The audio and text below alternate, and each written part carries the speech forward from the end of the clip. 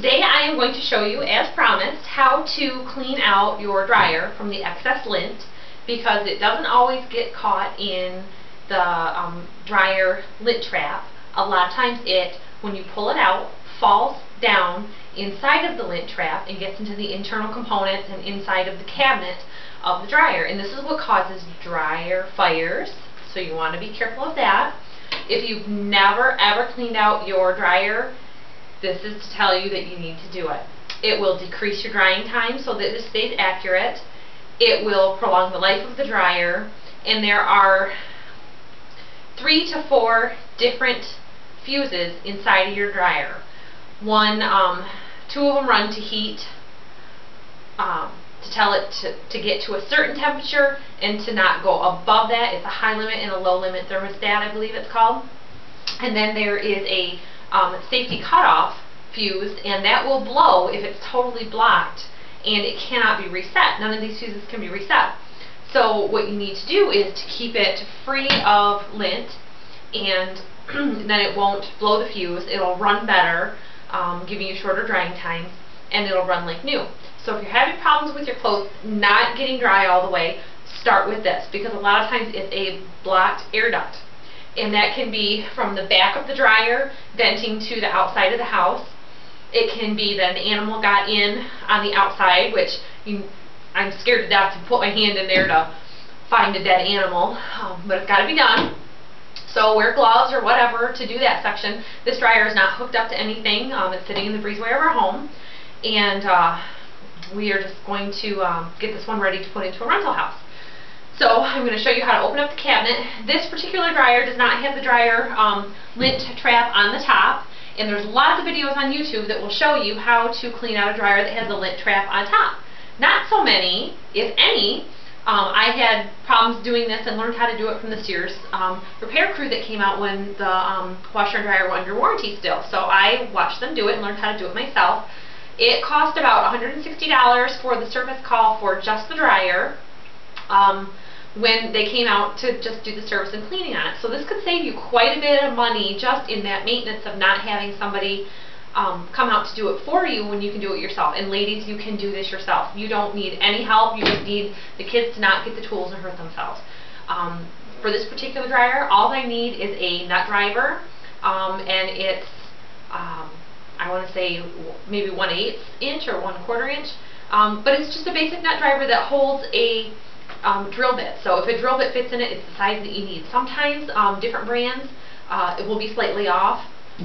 I found, I've cleaned these out before with the rentals, that the Amanas and Maytags, before they were bought out by Whirlpool this last year or so, use different size nuts. So I always keep a couple different nut drivers around for that. So let's show you how to open it up. And the only tools I'm going to need, this cabinet opens up down on the bottom, is my nut driver and a spatula. This is just a spatula that we have for doing repairs on drywall, and there's 2 brackets here and here that hold it down, and if you look in there you can see it. This one was loose, so I didn't have to push it down. It's a little bit bent. This one is caught, so what you're going to do is just put that in there and push down, and this is the bracket that's holding that on. I believe it's a tension spring, and it sits on these 2 clips here. This is the cabinet that is holding the lint trap, and this will clean up all this blue. Looks like it's some ink of some kind or a crayon that got in there. Soft scrub with bleach will clean this up real good. The felt on this is brand new. I don't think this dryer was either used a lot or this felt was just replaced. You have to take this out to be able to access all this. And the tenants who had this dryer told me that they had opened this up and blown it out. The inside of the cabinet is in really good, clean shape. There's just a little bit of lint, and this is what causes the dryer fires, because it gets against those heating coils, and the heat in there gets so hot that it can, just from being in there, for lack of a better word, I guess I'll say it'll self-combust.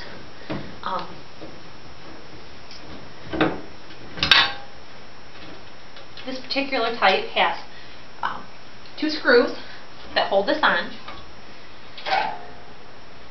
And this one has been cleaned out. You can tell it's been cleaned out because there's no excess linen here, and usually when you open this up there's just a pile of dirt, nuts, nails, anything like that sitting right in there, and they can get pretty gross. So a lot of times people say if you buy one used that it's been cleaned out or serviced, I like to stick my hand up here and see if there's anything, and there's just a little bit of material in there. And if you ever have thought about what is the lint, that is literally your clothes falling apart in your dryer. So the less lint that's in there, the better, because that means you're not having your clothes fall apart. And if you've got a lot of lint in there, it could be because you wear a lot of cotton clothes. And if you have pets, this wheel can get really, really clogged up, and it'll look like that there's a material in there that looks like drywall dust. And it's basically residual soap and fine, fine particles of lint. So then what you want to do is, with the attachments in your vacuum, you're going to suck out anything, lint or particles inside of your dryer that you can get out. And I suggest using the brush attachment and an extension wand to get in to the areas that you can't see.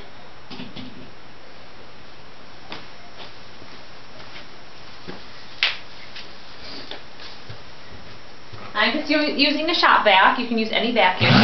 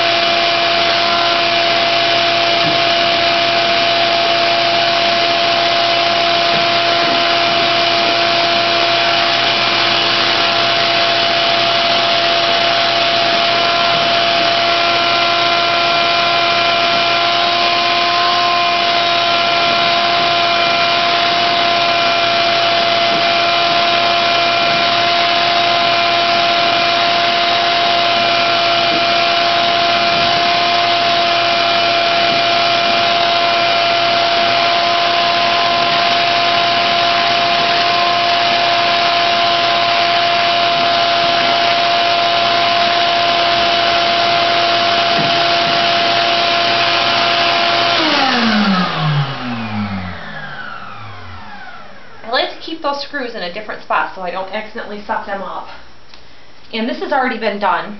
Normally you would go over this, and this is what you need the brush attachment for, is to get a lot of this out. It's good to keep this clean even in between servicing here, because your fabric softener can get caught up in there and block those holes, and if you have blocked airflow, then your dryer isn't getting the return air to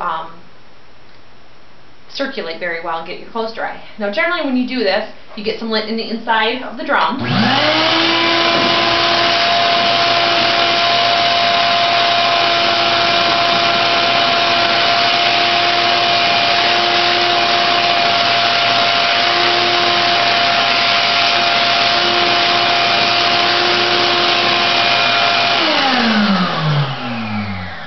What I was saying about pets before is the amount of animal hair that gets caught up inside of a machine from it sucking in air can just be tremendous and block it right off.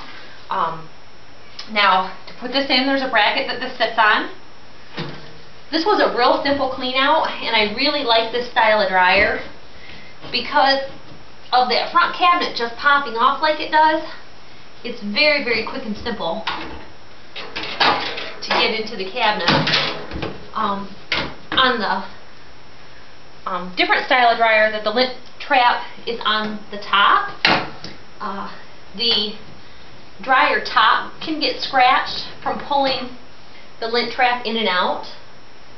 as well as it's harder to clean out because you have to take the whole panel off the back of the dryer, and there's a long shaft going down to the bottom of the dryer from the lint trap to where it blows out.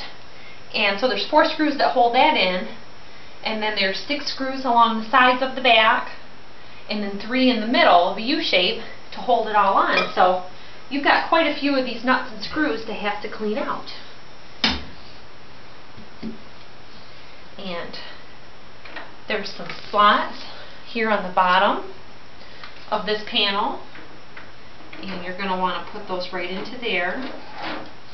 I would suggest taking care with these. I had to replace them at a rental once, and they were $6 a piece.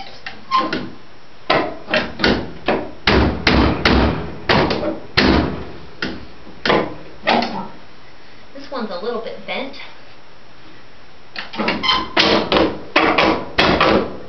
There. Not quite in all the way, but I'll have to bend that back. Stick your lint trap back in there, and that dryer is all set and ready to use with no danger of any fires or accumulated lint, and it should dry great like that for a long time. So that's how you clean out your dryer. If you have any questions, email me and I'll answer them the best I can.